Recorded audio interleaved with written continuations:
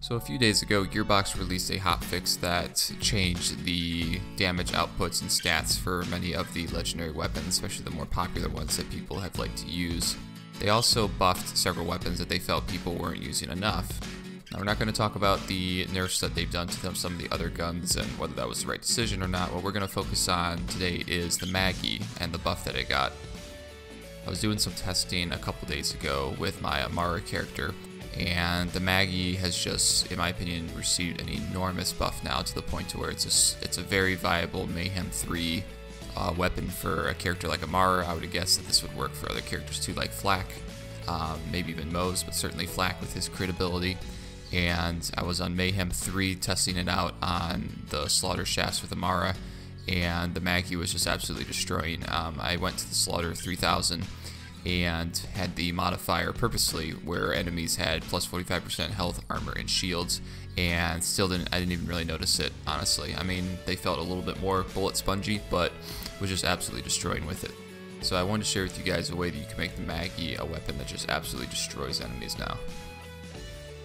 Now, the Maggie was nerfed before, and now it's been buffed, but it hasn't been buffed quite up to its previous status. So when I looked at mine without any hotfixes applied, the damage was 568 times 6. Right now you can tell it's 501 times 6, so it's missing about 67 damage per pellet. I'm not sure if we'll get up to the pre-nerf days completely, if they're going to leave it here. Regardless, I've been finding that it outperforms other purple masters, mainly because it has the extra pellet and it's got the extra critical hit damage. Certainly if you could get this anointed as well to increase damage, with Amara it'd be like a phase slam modifier or phase cast modifier that would make it outperform them even more so. So I'm going to show you the skills that I have from the skill trees, and then more importantly we're going to talk about the equipment that I use for this. This isn't going to be super in-depth. There isn't really a whole lot of rocket science to this build at all.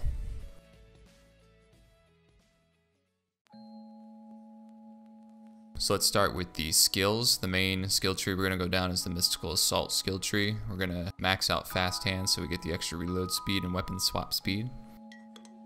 Just going to put 2 points over here into do harm so that we can get to the next tier. We're not using elemental damage, so there's no need to have violent tapestry. This will help us too as we kill enemies and get rush stacks. It will make our action skill a bit more meaty, and we are going to be using our action skill quite a bit.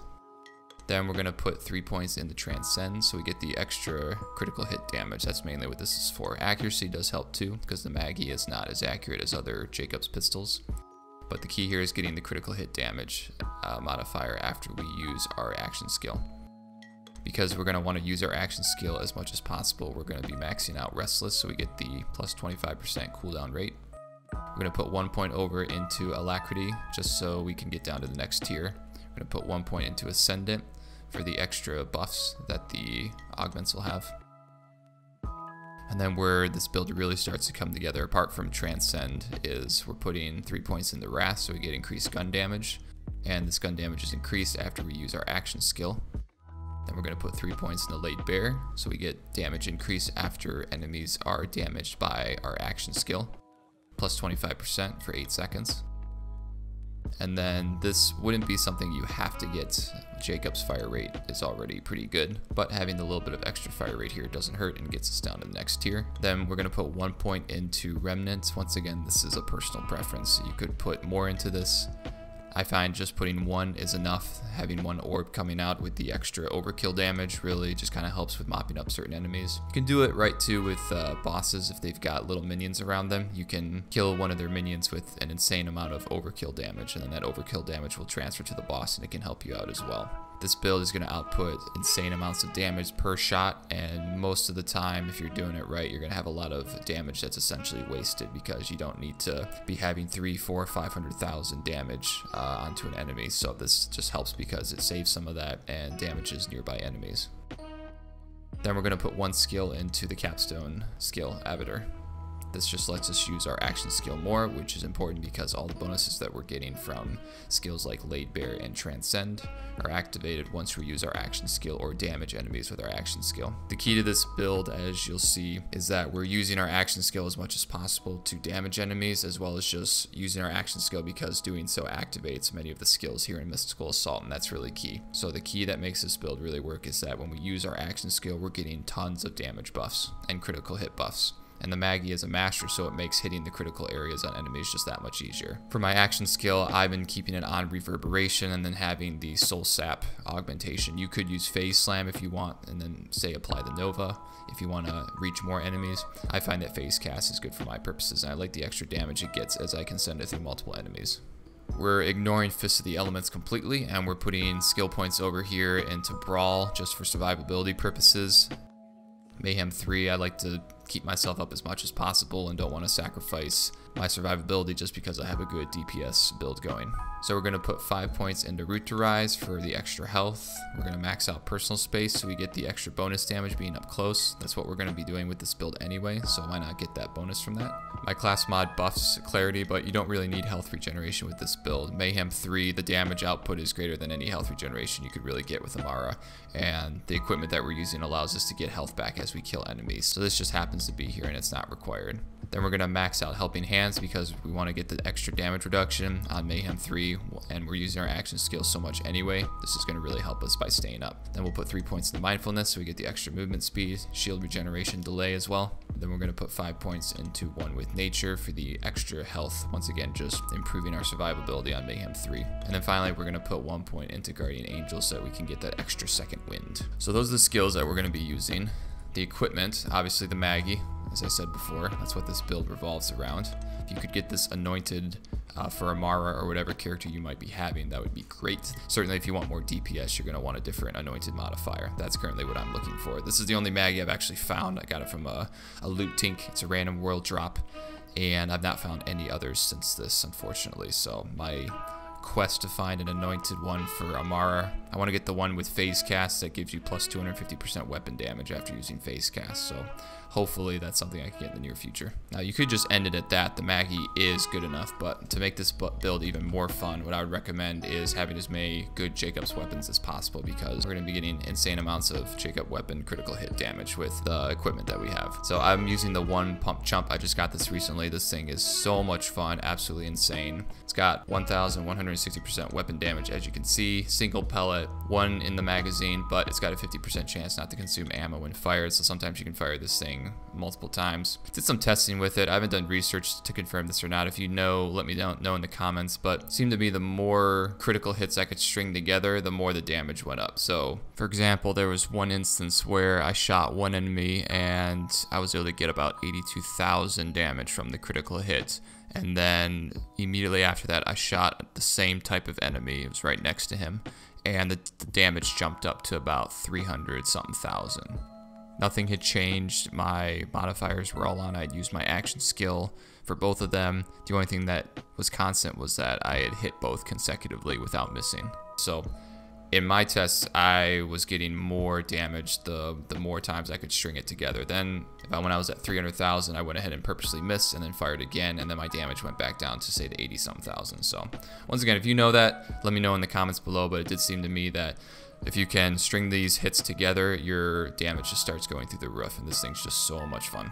I want to put a link down below to an article that explains where you can get this. It's very easy. It's not a difficult farm, and it didn't take me that long in farming the character either to get it the unique spawn enemy. Next, we've got the Monocle. This looks very just unassuming when you look at the stats. It actually kind of looks horrible, and I only started using it recently just because I wanted to test it out, because I thought there had to be something more than meets the eye here. Stats, like I said, doesn't look like there's really anything going on. From my tests, as well as just looking online what others have posted about it, this apparently has more than a plus 10% critical hit damage modifier. Some people say it has as much as a 500% critical hit modifier. Other people say it's not quite as high as the Unforgiven pistol. So regardless, I found that this thing just absolutely wrecks. Even on Mayhem 3, you activate the action skill with Amara, and if you fire through the scope versus hip fire, fired, you get insane amounts of critical hit damage. I was shooting some enemies, you know, no mayhem modifiers. I keep everything neutral when I test, so I don't have any extra gun damage or anything like that. And I was getting easily 3, 4, 500,000 damage in one shot, which was, you know, obviously one-shotting everything. Super fun. What I found in my tests, I was not able to confirm this with anyone online, but what I found in my test was that the farther I was away from the enemies, the more damage I was doing. It's almost as if the critical hit damage increases the farther you are from the enemy. And I also found that if you weren't scoped in, you weren't getting that extra critical damage. So if you tried to hip fire this thing close, I was looking at the damages that I was getting, and it was pretty pedestrian, not a lot at all, almost as if the base stats were being applied to that. Then when I went farther away and scoped in, that's where I was getting the insane amounts of damage. So this I just found was super fun. If there's some enemies that you just either can't get up to or just want to have some fun, this is something I would highly recommend. The other thing that's good about having it, it allows you to crit swap. Because it does have a higher critical hit damage modifier, you can crit swap with it. It's not as good as, say, having the Unforgiven pistol. Unfortunately, I had one of those and I sold it. But you can use this as well to crit swap. So that's about it for the guns. I've got the Flacker here as well, just because I like it. Even with the recent nerf, it's still quite good. So I've just got this as my 4th weapon, but you can put kind of whatever you want. If you want to crit swap, you could use something to pair with the monocle, or like I said, use something to pair with the Unforgiven as well. Shield is just personal preference. I've got the Transformer right now. I switch this out often. The key here is the class mod. I've got a Spectral Phase Zerker, and the roll that I got, which makes this build really come together, is plus 45% Jacob's weapon critical damage. Since we're using Jacob's weapons pretty much exclusively with this build, this allows us to get almost an extra 50% of critical damage with them. That's what really helps make the Maggie shine. You don't need this, but just really makes this build come together and just output insane amounts of damage. And then of course, having the plus 31% sniper rifle damage, it would be better to have, say, the pistol because we use the Maggie more, but this sniper rifle damage does pair well with the monocle and allows me to get insane amounts of damage with that as well. Shield capacity just helps with us staying alive longer with survivability. Then for our artifact, I've got an auto idol where this restores 18% of my max health after killing an enemy. This is what really helps with survivability purposes when you're on Mayhem 3, if you're in like the Slaughter Shaft or something, is that you're getting health back as you kill enemies. It also buffs my max shield, which is helpful. Grenades, same thing, just personal preference. I've got a shot grenade paired with my Transformer so I can get my shields up in a pinch. And that's it. That's the build. As I said, the main things, the Maggie, the One Pump Chump, and the monocle, paired with a legendary class mod that gives you the Jacob's weapon critical damage. That's really the key that makes this build come together. So that's the build. Let me know what you guys think. Let me know if you have any suggestions to make this better. I've used elemental builds for Amara for a while now, and it feels good just to kind of do a gunslinger straight gun build with her. It's just been really fun to not have to worry about mayhem modifiers if the enemies don't take shock damage or corrosive damage. That doesn't matter. You're outputting so much DPS with this, you just smash through everything, and it's been a blast. So let me know what you guys think. Let me know if you've been using the Maggie, if you've noticed the buff has really increased its effectiveness. And if you have any suggestions, of course, let me know in the comments below. As always, thank you guys so much for watching and for your support. Smash that like button if you like this video. Consider subscribing for more videos like this. I've got more Borderlands 3 content coming out in the future. As always, I'll leave you guys with a little bit of game footage for the build in action. I'll see you guys in the next installment.